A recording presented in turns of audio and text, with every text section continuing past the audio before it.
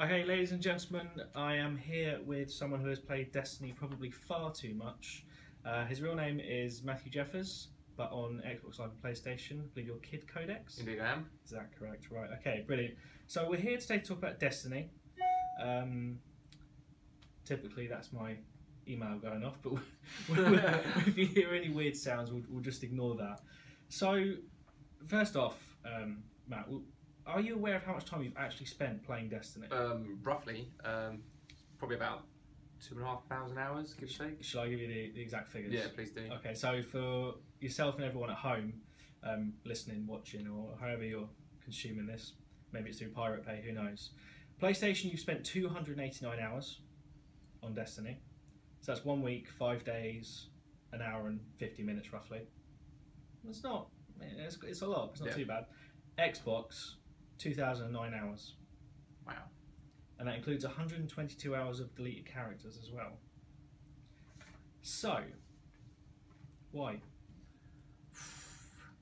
To begin with, I just wanted a new game and kind of stumbled across it. I mean, it wasn't a game I first saw and thought, I want to play that game. It was, you know, it was on sale and I thought, I'll buy it, and started playing it, and I kind of wanted to get my brother to play it too, but he never played it. I just kind of fell in love with it. I mean, the storyline itself started off well, but then kind of got lost, and I was always trying to chase the story to find out what happened. But so were you like aware of like the alpha and betas before? No. Really? Not at all. Okay. I was not a day one player. I started basically when the first DLC came out. Okay. So that was House of Wolves? It was the Dark Below. Oh yeah, Dark Below, yeah, of course.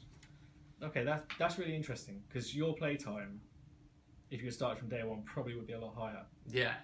I think it's probably worth pointing out you're not the most played player. Yeah, no. I did have a look. There's a guy called GMoney876 who has played 10,423 hours. I'm guessing it's his full-time job. Probably. Well, it's five times as much as you. Wow. So obviously you've played that much. I mean, where do you spend your time? On the game, generally. At first, it was mostly PvE, so it was like, you know, raiding and chilling out with friends and doing strikes and kind of just gearing up, you know, trying to hit that max light level. That's forever changing with Destiny. But more so now it's PvE, you know, the kind of hardened players, and, you know, the thirst for the lighthouse has really, you know, got my taste. So how, I mean, and why do you keep going back to, you know, make sure you're at the max light level you possibly can be? What's the hook? It's for me, it's all about getting the exotics. I'm not too bothered about the light level, but I'm a completionist. And like any game, I want to get the whole collection. And, you know, to start with in Destiny, that was really hard to do because the vault space was just ridiculous. You know, they didn't have the little iPad things that were scattered around the tower and such. That's true. Destiny's changed an awful lot since day one. Yeah. So I mean, that's an awful lot of time you spent on Destiny. I mean, have you had any other games that you played roughly to that sort of level? Or when the Division came out, Destiny was kind of a little bit stale, should we say? They hadn't done an update in a while, and there wasn't really much going on. So played a bit of a Division, but that was on the PlayStation 4. Had a couple of buddies on there that said, you know, why don't you play that? You know, and I met those guys through Destiny. On the PlayStation, so that's why my hours on the PlayStation aren't as much, is because I had a little break from Destiny for a while. Okay, and the Division was the break. But you've gone back now. I have gone back, but I've gone back to Xbox as well. So have you? Officially jumped back. Interesting. So out of all the time, I mean, do you regret the time you've spent on Destiny? Maybe on the PlayStation, because, you know, I could have reinvested those hours on, you know, making my Xbox character a little bit better. Kind of feels like it's a no then. Yeah, no, not at all. Okay, that's okay. So just to give you an idea of these just over 2,000 hours, that's the equivalent to a year working. Oh wow! A solid year working. It's also a rough estimate for learning a complex secondary language, such as Chinese or Japanese. And it's also 95 days and 18 hours in total, which according to NASA, and we have to trust NASA because they've been there, is enough time to travel halfway to Mars or to travel to the moon and back almost 16 times. Wow. And in Destiny, I've been to the moon quite a few times. You have, definitely. I mean, what do you think of how Destiny's evolved? I mean, I know you weren't there from day one, started a few months later.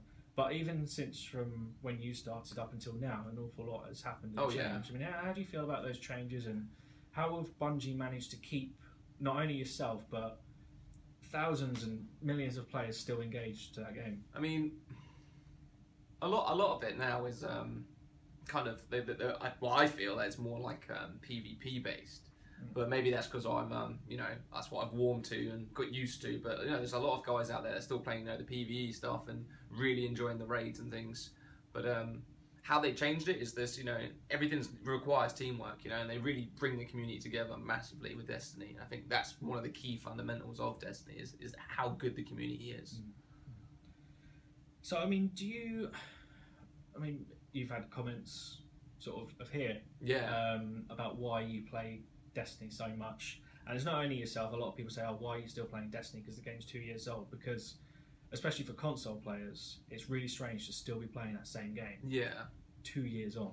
Yeah, it is a bit strange. Do you understand why people think it's a bit sort of weird to be addicted to like one game? Yeah, yeah and no. I mean, for the most part, if they didn't bring out any DLC and it was just the one game, and you know they didn't introduce any kind of new content or, you know, activities, I would say that is insane to spend, you know, like you said, that guy who spent 10,000 hours on it. Yeah. Even if they didn't update all the content, he'd still be on probably more hours than I am.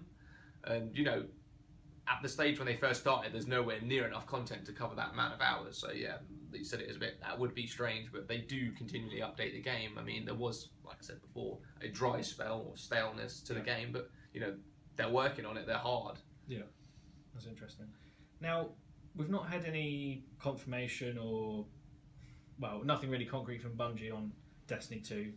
We know it will come. It's a successful game. They are working on the sequel. If you could tell Bungie what they should do for Destiny 2, what would it be? How should they make Destiny 2 better than Destiny now? Well, where to begin? Thought that might be the case. They've done a lot right for me. You know, the game's attractiveness is, you know, it's struck a chord with me, and I definitely think they've done a lot right. I mean, you know, the raids and how they've improved. Like, if you compare, you know, kind of Crota against kind of the Wrath of the Machine, it's like, you know, they're worlds apart. You know, I can solo Crota on my own. It's a good laugh, but you know, I think the teamwork is really cool in that game. And with the Wrath of the Machine, you require it. I mean, there's the odd guy out there, like the legend himself, who's like some kind of strange, immortal human being who somehow can just do it on his own. But you know, for us mere mortals, you know, team based is the way to do it. So you think it should focus on that? Yeah, but there's other elements like I feel like the weapons are just given to you. You know, they brought out these this kind of new item called the 3 coins. Don't know if you're familiar with it. No. Basically, you pop one of those and there's a cooldown on it, and if you kill an ultra or complete a crucible match, you have a chance of getting an exotic.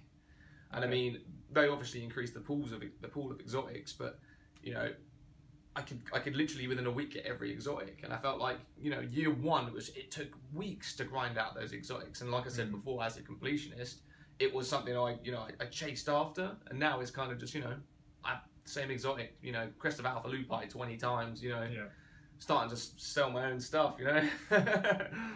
So I mean, a lot of the complaint with Destiny 1 was the story. I mean, it's not confirmed, but there was rumours that about 6 months before Destiny released, Bungie had issues with the writers. They had to rewrite the whole story, and from a developer like Bungie, who made such a great story with the Halo trilogy that they made, they kind of failed a bit with Destiny 1.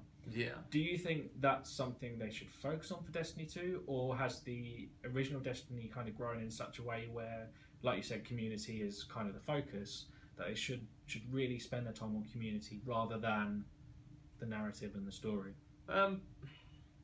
For a hardened fan like me, I mean, a lot of the stories in the lore, and you know, they don't express that enough in the game. You know, there's like, you know, the Thorn and how you know that came into being and things, but like it would have been cool to maybe have like a flashback story of like how that came into being, and you had to follow that storyline, you know. And in, you know, the new DLC recently, you know, the Gjallarhorn took its return, and you know, you had to assemble it and recreate this item. And I think if, you know, we go back to like how we can make the game better, those types of missions, you know, mixed with elements of like how divisions, you know, craft your weapon, but maybe not just a mission. Like you have to gather items as well, and you know you got skill levels, kind of like the Division, how you kind of level up to a certain stage where you can craft better stuff. I think that would be quite cool, and you know, different roles and just change the dynamic a bit. I think things are a bit too easy in terms of getting rewards. Yeah. Okay, that's good. That's good. Well, thank you very much for your time. That's all right. That's all the time we've got for today. But you never know. We might bring you back for Destiny too. Cool. Yeah, that'd be great. Brilliant. Cheers. Thanks.